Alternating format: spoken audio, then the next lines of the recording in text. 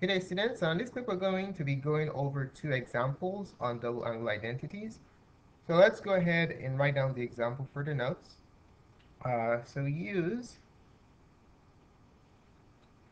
the given information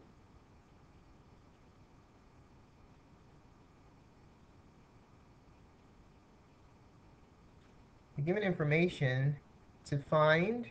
We're going to be looking for three trig functions to find sine 2 theta, cosine 2 theta, and tan 2 theta. Okay. All right, so question number one, we're going to be looking at sine theta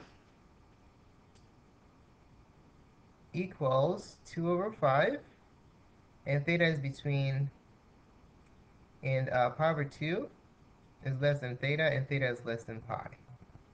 Okay, so this is the situation right here. All right, so let's go ahead and look for the first piece, which is sine 2 theta. Let's call that A. So sine 2 theta, using your double angle identities, you find out that sine 2 theta equals 2 sine theta cosine theta. Okay? So in order to find sine 2 theta, we need sine theta and cosine theta. And you notice we're given sine 2 theta, so how can we find cosine from sine? By using a version of the Pythagorean identities, which states that cosine theta equals plus or minus the square root of 1 minus sine squared theta. Okay, this is a version of this Pythagorean identity, sine squared theta plus cosine squared theta equals 1. If we solve this for cosine theta, this is the identity that we'll get, and this can help me solve for cosine given sine. All right, so let's go ahead and look for cosine. So we're going to have, let's write down the formula again. Cosine theta equals plus or minus the square root of 1 minus sine squared theta. So what is the value of sine squared theta? Sine squared theta is 2 over 5. So let's substitute that in here. So that's going to give us plus or minus the square root of 1 minus 2 over 5 squared. Okay. Now using the properties of exponents, we're going to expand that 2 over 5 squared. So we have 1 minus, when you square 2 over 5, you have 4 over 25. Okay? Now let's express this one as a fraction, 1 over 1. To find the LCD, we'll multiply this 1 by 25 top and bottom so that the denominators match. So we'll get plus or minus the square root of 25 over 25 minus 4 over 25. Okay? And that yields plus or minus the square root of 21 over 25. And then we can divide the square roots to the top and bottom.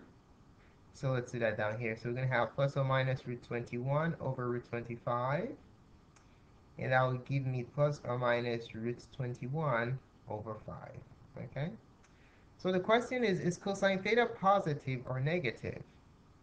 To answer that question, we have to look at the quadrants that theta is restricted to. Theta is between pi over 2 and pi. So what is the sign of cosine in that quadrant? That's the question.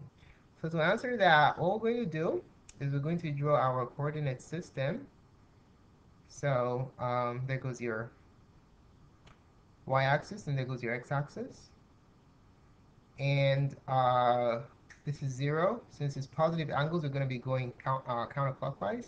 So 0, this is pi over 2, and this is pi.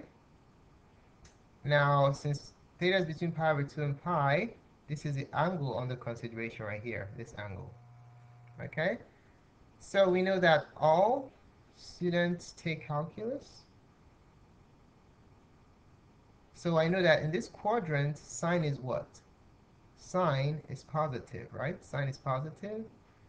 Sine is positive, so also it's a reciprocal function, which is cosecant. Only sine and cosecant are positive here. That means that cosine, which is what we're looking for, cosine is what? Cosine is negative in this quadrant. All right, cosine is only positive in quadrant 1 and quadrant 4 because this is A for all and C for cosine. All right, so for this problem, cosine theta is going to be negative root 21 over 5. Okay, now we have cosine and we're given sine before. from the original problem, we're told that sine theta is equal to 2 over 5. Now what we're going to do is input these two into the formula. Sine 2 theta equals 2 sine theta cosine theta. Okay? All right, let's go ahead and make the substitution. That's going to yield 2. Sine theta is 2 over 5. And then cosine theta is negative root 21 over 5. Okay? Now multiply across. We'll have negative 4 root 21 over, multiply the denominators. You can put this over 1 if you want, over 25. So there goes sine 2 theta. All right, now let's look for cosine 2 theta. For cosine 2 theta, we have a lot of options, okay? The formulas that we have are, we have cosine 2 theta equals 1 minus 2 sine square theta, which is also the same thing as 2 cosine square theta minus 1, which is also the same thing as cosine square theta minus sine square theta. So we can pick any of these formulas to work with, okay? So, but which is the smartest one to select? How about we pick the formula that is dependent on just a question, okay? How about we pick the formula that has just a question in it? So in the question we had only sine, right?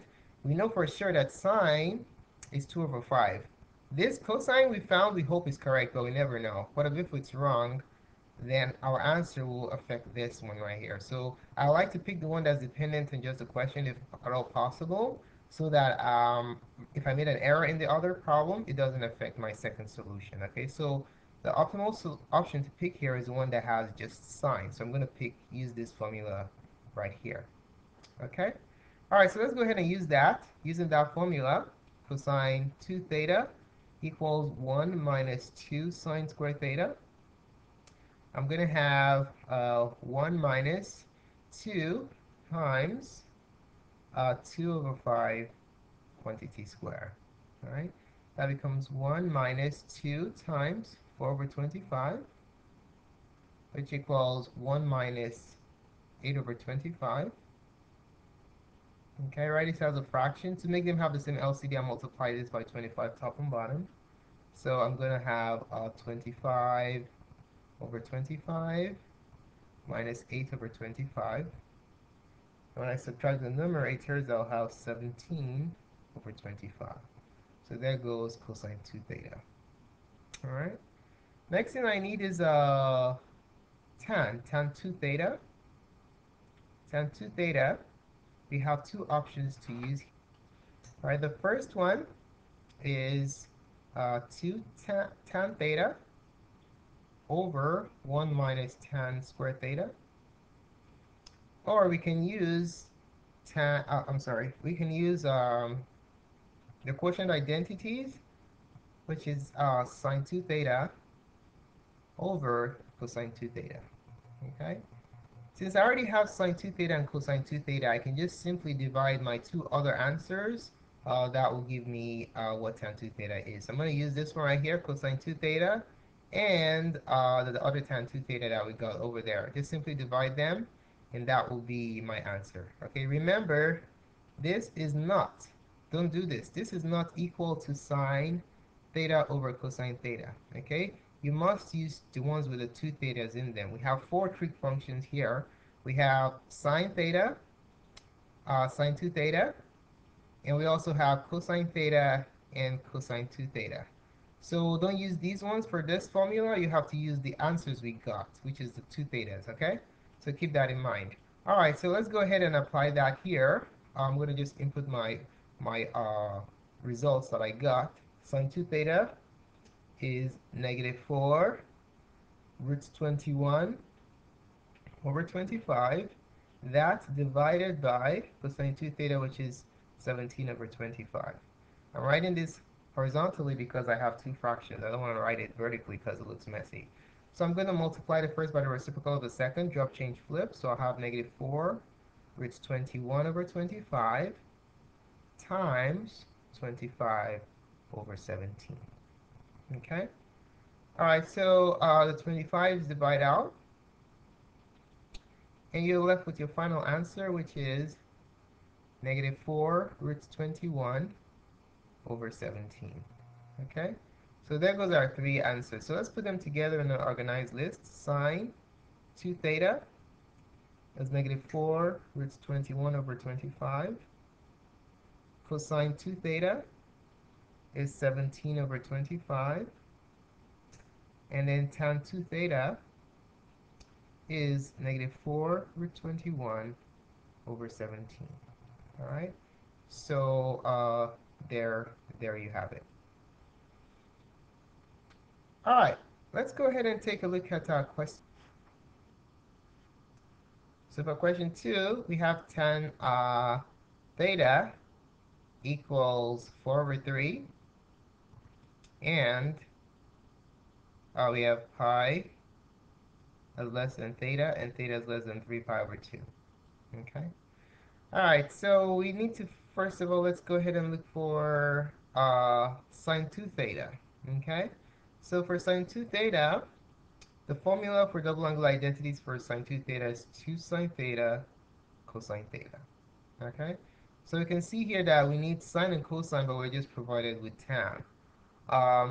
So in order to, there isn't any direct formula to go from tan to sine. So the quickest way to do this is to graph this angle and then use SOHCAHTOA to finish it off. Okay. So we know that uh, tan theta is equal to 4 over 3. And then if you think about SOHCAHTOA, what does that tell us? SOHCAHTOA. Well, what does SOHCAHTOA tell us? SOHCAHTOA tells us that tan is opposite of adjacent. So this numerator here is the opposite, and this denominator here is the adjacent of what? Well, the right triangle in standard position that resides in this quadrant right here. So let's go ahead and draw it. I'm going to sketch the terminal side first. Where does the terminal side reside is the first question we have to consider. So let's make this a little bit bigger. All right, so the terminal side resides between pi and 3 pi over 2, so we have to consider that so we don't get our signs wrong. So we have 0, pi over 2, pi, and 3 pi over 2. So the terminal side is going to reside in this area right here, okay? And I'm going to draw in a right triangle. You have to draw it has to be a reference angle, and we know the reference angles for theta always starts from the x-axis. Okay, so that's the terminal side as a triangle, and this is theta. Okay, so this is theta. That means this is going to be my opposite right here, and then this is going to be a 90-degree angle, which makes the opposite side is my hypotenuse, and this side right here is my adjacent. Okay. All right, notice that for this angle, we're going to the left, so the x is negative, and we're going down, which makes the y negative also. So let's put in the measure that we have. We know that the opposite is 4 units, so this side right here is going to be negative 4, since we're going down 4 units. The adjacent is 3, since we're going back, is going to be negative 3. Okay, so adjacent is negative 3. Now, in order to find sine theta is going to be the opposite of a hypotenuse, right? So if I wanted to look for sine theta, it's going to be from opposite of a hypotenuse. But wait a minute. We know the opposite is negative 4. What is the hypotenuse? We do not know. Can we find it? Absolutely. We can use the Pythagorean theorem, right? So let's use the trig variation of the Pythagorean theorem to figure out what h is. The legs AB are A and O, and the hypotenuse C, C is the hypotenuse. So I know that A squared plus O squared, that's A squared plus B squared, equals C squared, which is the hypotenuse squared. What we're looking for is the hypotenuse. Adjacent is negative 3 squared, plus the opposite is negative 4 squared equals h squared. All right, 3 squared is 9, plus 4 squared is 16, equals h squared. So h squared equals 9 plus 16, which is 25. You take the square root of both sides, and then you have h equals 5, okay? H equals 5. So that's a hypotenuse. All right, so Now we know that this hypotenuse right here is 5 units long. So sine from is opposite, which is -4, over the hypotenuse, which is 5. So sine theta is -4 over 5. How about cosine theta? Cosine theta from ka is adjacent over what? Over the hypotenuse, right? The adjacent is -3, and the hypotenuse is 5. Okay? So now we have the two ingredients we need to create sine 2 theta, so let's go ahead and use them. So we're going to have sine 2 theta equals 2 sine theta cosine theta. Let's write it again so we don't get confused. So I'm going to make the substitution here. So 2 sine theta is -4 over 5. And then cosine theta is -3 over 5. Okay? Express this as a fraction. Multiply the numerators and the denominators. That's how I multiply fractions. We're going to have 2 times 4 is 8. 8 times 3 is 24. Minus times minus is plus. So we have 24 over 5 times 5, which is 25. So there goes sine 2 theta. All right, let's use cosine 2 theta. We can use any formula that we want here. I'm going to use, how about we use cosine squared theta minus sine squared theta. Okay, if I do that, I'm going to have cosine squared theta will be -3 over 5 square minus sine squared theta will be -4 over 5 square.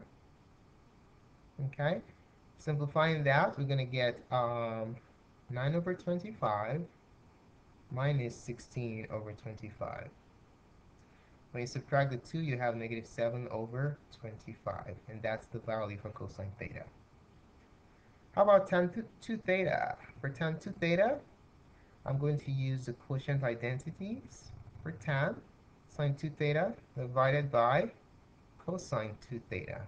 Okay, so, cosine sine 2 theta is 24 over 25. I'm going to write this horizontally so it's easy to compute. Divided by -7 over 25. All right. I'm going to drop this down. 24 over 25, change to times. And I'm going to reciprocate this, -25 over 7. Remember, reciprocation does not alter the sign, okay? The minus stays there. All right, the 25s divide out. 1, and you multiply across. And your final answer for tan 2 theta is -24 over 7. All right, so these are answers in an organized fashion. Sine 2 theta is 24 over 25. Cosine 2 theta is -7 over 25. And tan 2 theta is -24 over 7. All right, so there goes your answers.